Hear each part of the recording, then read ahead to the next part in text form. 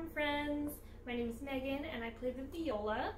And I'm going to play for you just a few short pieces that kind of show off this instrument and make it sound really good. They're all pieces that are designed to be played just viola alone, no other instruments, which makes it very quarantine friendly. And I'm going to show you pieces from a range of different time periods. One piece that's very old, a couple that are medium old, and one that is pretty recent. So, first thing I'm going to play for you, actually, even though it makes the viola sound really good, like I said before, was originally written for cello. Bach, who's a composer you might have heard of, wrote 6 cello suites, so pieces for solo cello, and violists play them as well, and it sounds really good on viola also. So I'm going to play the prelude from the second Bach cello suite for you.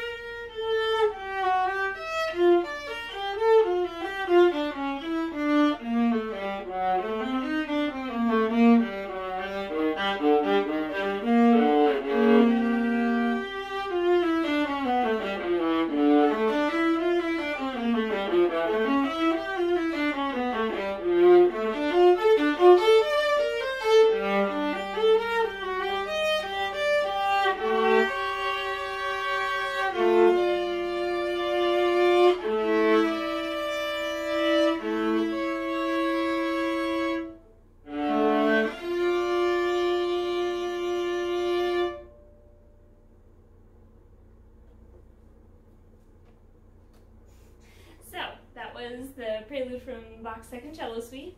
That was the one that I said was really old. That one was written in the early 1700s, so long time ago.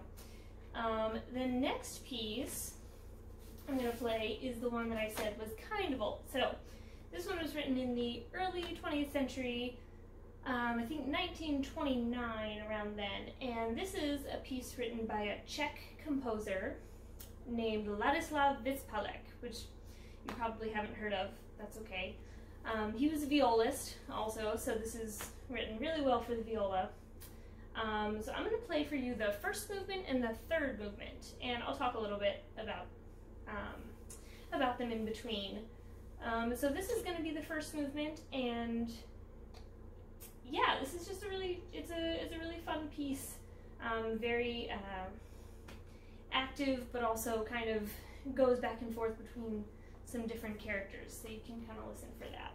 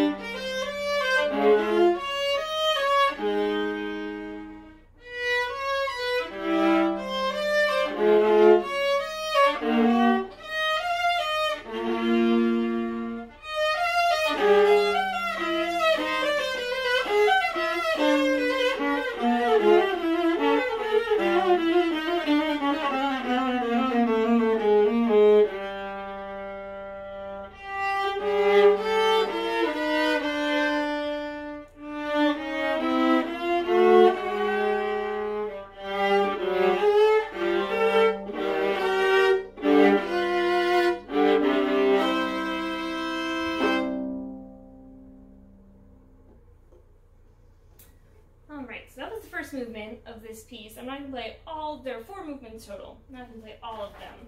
I'm going to skip to the third movement because I think that there's a lot of cool stuff to talk about in this movement. One thing is that there are a lot of places in this piece that the composer will specify what string you should be playing certain notes on. So basically what that means is there are notes that can be played in multiple places on the instrument. You could play this note here, or here, or there, right? So you can find the same pitch on many strings, and there's just a little bit of a difference in the sound when a composer does that. For instance, let me just find a little spot in here that does that kind of a thing. So, well, how about this one? This is a really dramatic one. So there's a spot in here that tells you to be really, really high up on a certain string. If I were to just play it normally without doing what the composer said, this part would sound like...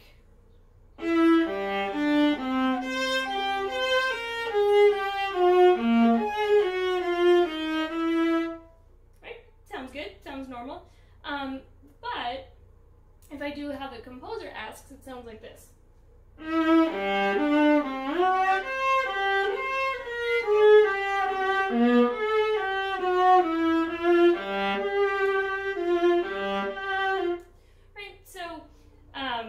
You could see how high hopefully my camera's at a good angle. You can see how high my hand was up on the string, and that it just kind of made it a little bit of a different type of sound when a composer asks a performer to do that.